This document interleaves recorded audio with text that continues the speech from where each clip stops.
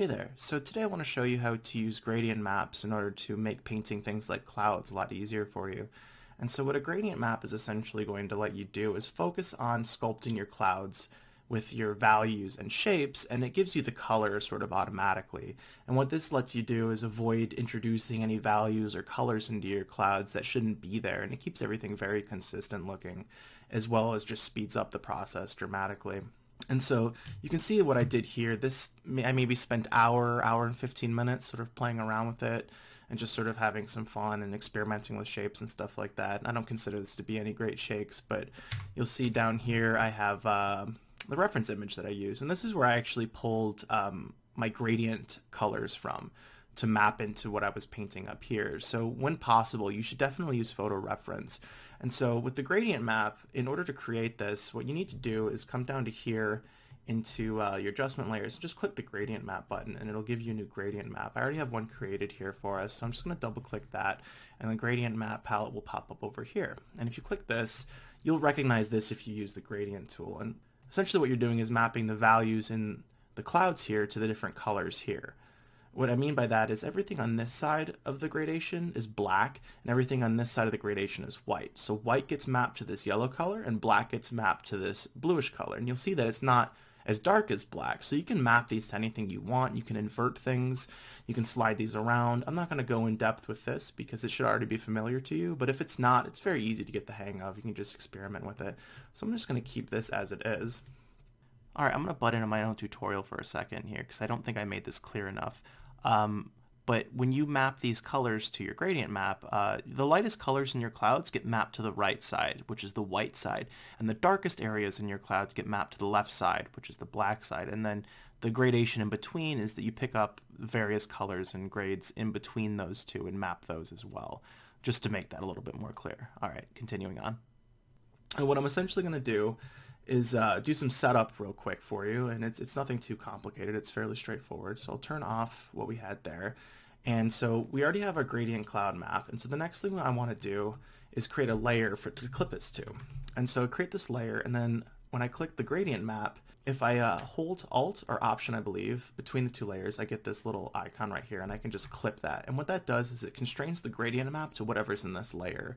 Another way to do this is just to click that and go to create clipping map. And so I'll turn this on. You'll see nothing happens because there's nothing in this layer. What I'm going to do, and this is going to help us as we're painting, is just create a marquee right here, and I'm going to use the gradient tool, and I'm just going to create a black to white gradient inside this layer right here, so like that. And you'll see we have this nice gradient here, and I'll just move this down a little bit. And what this does is gives us a nice visual representation of the colors that will be on our image and the value range. And you'll see if I turn off the gradient map now, we just have that nice black to white gradient. And the other setup thing that we're going to do is come into here to this eyedropper tool, make sure it's set to current and below. This just makes sure that we're selecting our black and white and gray value ranges whenever possible, because if you end up selecting something else in the image, you may not get the color you want to paint with. It's not a huge deal, but it certainly helps. And so just make sure that's selected. And so essentially, after we have all this setup done, is I can just choose a cloud brush that I'm happy with, something that works well for like silhouetting. And you wanna approach this with your large shapes first. So you go large, medium, small, and that's generally how you should work with any sort of image making. Is work with your large shapes first, then to your medium, then to your small shapes. And we're also going to work from back to front, because down here you'll see we have these smaller overlapping shapes in the front, and the big ones in back are important. So you work from back to front, and from large to small is usually going to be the way you're going to want to do it. And so I'll come back up here, and I'm just going to choose a darker color for now, which helps us do the silhouetting. And I'm just going to use a brush that I'm happy with in terms of creating nice silhouettes. And so you can take as much or as little time as you want here, whatever you're happy with. What I'm going to do is I'm going to lock the transparent pixels on this. And so what you do is you either click this checkerboard icon here, or you can hit the / button on your keyboard. So I'm just going to do that. And what that does is keeps our painting constrained to this layer. And so what I'm going to do now is select sort of a mid-range and just sort of lightly brush into this layer, keeping our light directionality in mind down here. And in terms of doing stuff like these clouds, it's important to utilize as many tools available to you as you can that are going to help you. And so when I say that, what I mean is using cloud brushes is great, but don't be afraid to use dodge and burn, and especially the smudge tool are going to be very helpful. So in areas like this where maybe I'm feeling that there's too much detail, I can switch to my smudge tool and blend that out. And then I can go back in here later and make it look a little bit nicer.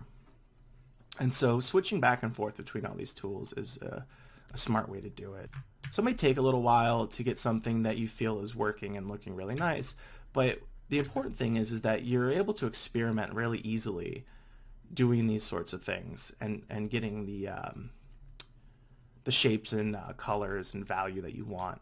So like right here, things are looking pretty generic. There's not a ton of form to it yet. So what I can do is just come into the burn tool, and you'll see how there's edges down here. So these dark edges around things because the light is coming from sort of front forward here. And so that's actually going to be important to selling the lighting in some work like this, is making sure that you have some of those edges that might feel a little bit unnatural to paint, but that you see in photos quite frequently in terms of making things like this pop out. So you can do that, and then we'll just switch over to dodge, and we'll do the same thing. We'll just sort of glaze over the tops of everything here, and just keeping that light directionality in mind with the clouds below, and you'll see that they're gaining a lot more form now. And then we'll just hit Alt, and we can burn the bottoms here a little bit. And you'll see just even by using dodge and burn after you get these general shapes in here, you can get something really nice. And also, you don't have to use cloud brushes for everything. Just a big soft brush will frequently let you get the right lighting on things that you need. Right, and so with stuff like this, you can turn off the lock transparent pixels thing if you have areas like this that are a little bit too see-through, and you can just blend that out. In addition to that, you can change your smudge brush to maybe a cloud brush or something like that, and you can knock around these edges a little bit, make them feel perhaps a little bit more natural or a little bit more wispy, or you can go in there and make them a little harder if you want. So this is the sort of thing what I'm talking about, is like thinking like a sculptor. Sculpt the shapes into whatever you need. Because doing this, you're never going to get weird colors or weird smudges, or like sometimes when you use the smudge tool on stuff like this, you'll get those weird rainbow effects if you're doing something that's not a completely flat layer. And so you avoid that entirely by using the gradient map, because it'll see those rainbowy colors and it'll just ignore them and map them. And so if I turn this off, I think because we're working completely in black and white, we're not really getting that. But if you had any amount of color in there, it would start to do that if you were painting this normally. And so this helps us just completely get rid of that sort of thing. And so just keep messing around with this, around the edges and stuff. And, you can warp it, paint it, smudge it, do whatever you want. Just start getting yourself a little bit more of a natural look on things, Do something more interesting with the bottom here. Maybe switch to an actual like palette knife. Smudge things out. So this isn't just good for doing realistic clouds either. You could do very painterly stuff with this and have it look really nice. And then even just come in here with the eraser if you need to, sort of smudge things out. And so now that we have this set up in the back here, I'm going to select the cloud layer and just sort of size it up a little bit. Right, and so what I'm going to do now is you can create another layer above this, and the gradient map will stay clipped to both of them. But if you want to go outside the bounds of what you already have there, then you're just going to want to create a new layer above everything. And then if you hold Alt and drag that gradient map above there, it'll create a new one, and then you can just clip that one as well. And so now what we're going to do is just on this new layer is do the same thing that we have been doing. And that's just take like a mid-tone layer and just create a new silhouette essentially. And this is where, you'll start to layer these different cloud layers together and really start to get some depth in your image. So you can lay out your entire background's clouds in a matter of minutes doing a technique like this, and then sort of just spend some time refining it and getting it to look a little bit nicer as you go. But it's really great for block-ins because you don't have to worry about those colors. If you choose your colors at the beginning, and don't get me wrong, sometimes setting up the gradients can take a little bit, especially because you're going to want to experiment with painting a little bit and see if the gradient's working for you and adjust it accordingly. But it saves you a lot of time in the long term. So we'll just lock the transparent pixels on this guy again, and we'll do the same thing we've been doing. It's just sort of start brushing some form into here.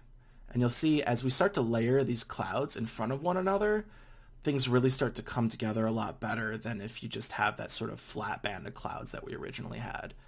And so that's the sort of thing you want to do, is just design your image in such a way. And obviously it's likely that your clouds are not going to be the focus of your image.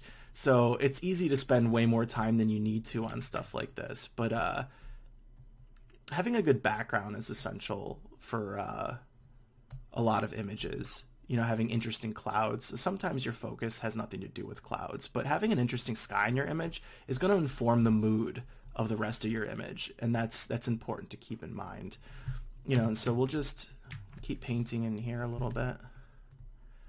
Maybe we want some hotter spots. You'll see this is actually hotter than anything we have in that background, which can actually benefit us to have us pop that out a little bit, but maybe it's a little bit too much, I don't know. So we'll keep doing this, and like I said before, you have the sort of dark edges around the edges of these things, and so I'll just come back in here to burn and sort of burn that down a little bit. And you'll see as soon as I do that, it starts to look a little bit more natural and a little bit more photographic. It's one of those things where sometimes less is more, so you kind of want to be a little bit subtle with it, but it all depends on your image. But like I said, make sure you have some reference that you're working with, because that's always going to be really beneficial with stuff like this, is making sure you have reference to go by. Because if you start making things up a little bit too much, then you get into that territory where someone criticizes it or critiques it, and then you have to sit there and claim that it's your style, and that's not a position you want to be in. And so I'll leave this here for now, and I'll just bring back what I did before, so you can see sort of, you know, spending a little bit of time on it and just really focusing on those value ranges and the composition and things of that nature. You know, and so like with this, you can come in here and do like a levels adjustment if you needed to.